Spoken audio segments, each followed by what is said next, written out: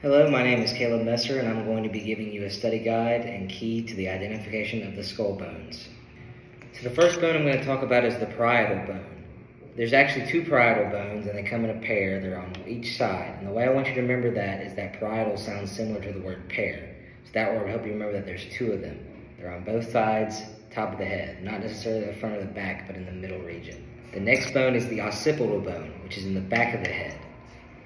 The next bone is the temporal bone. You have one on each side at the temple of your head.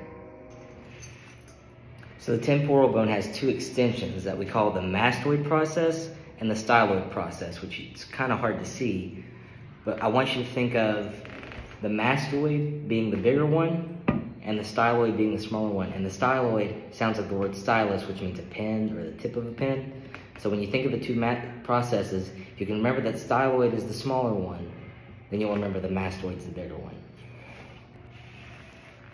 It's important to remember that these bones, the mastoid and styloid process, are not necessarily new bones. They're more extensions of the temporal bone.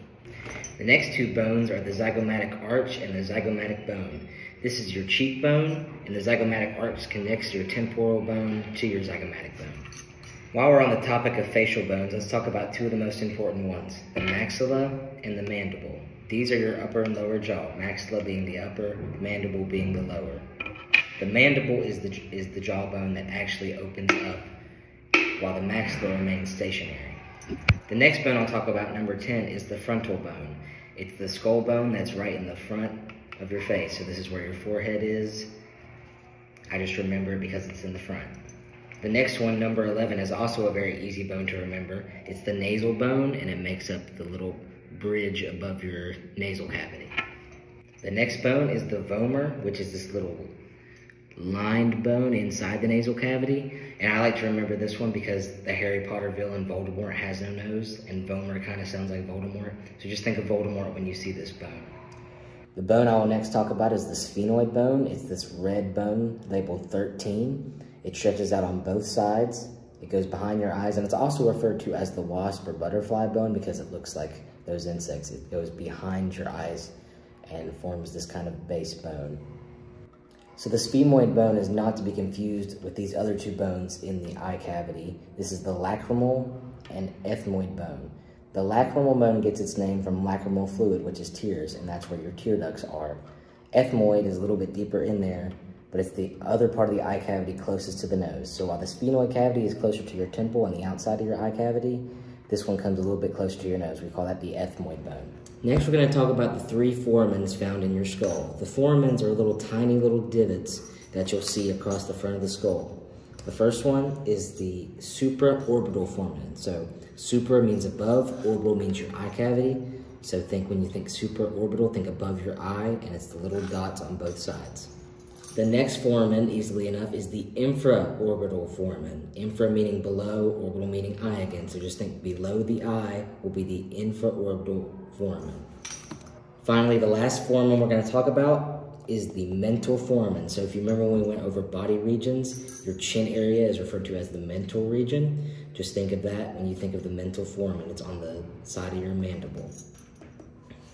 Number 20 is the supraorbital arch, which is this whole brow line where our eyebrows are. It's called supraorbital because it's above the eye, and it's an arches across your facial bones. There are three different types of sutures that connect these skull bones to each other. The first one we'll talk about is the coronal suture, which goes left to right, separating the two parietal bones and the frontal bone. If you remember talking about the cuts of the body, transverse, coronal, and sagittal, the coronal cuts us into a front and back half. Think of that when you think of the coronal suture, which if you cut right there would make us into a front and back half. The next suture separates the two parietal bones, left and right. This is the sagittal suture. Again, if you look at it, it goes straight down the middle, and if you made a sagittal cut on the body, it would cut us into left and right sides. The last type of suture obviously is a little bit differently shaped. It's a curve, almost makes a circle out of the back of your head.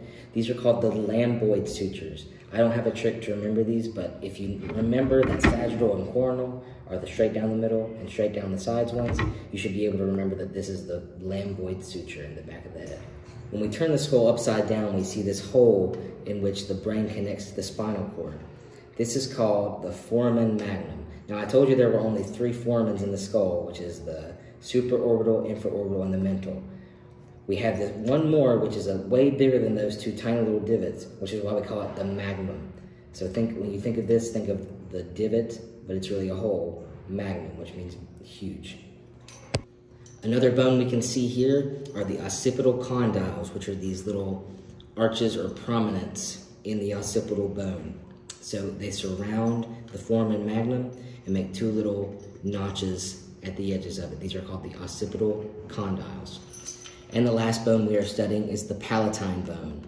I like to think about the palate of your mouth. It's actually the roof of your mouth. If you would stick your tongue in the roof of your mouth and feel that hard bone you feel is the palatine bone. So if you just think of your palate, this will help you remember that this is the palatine bone.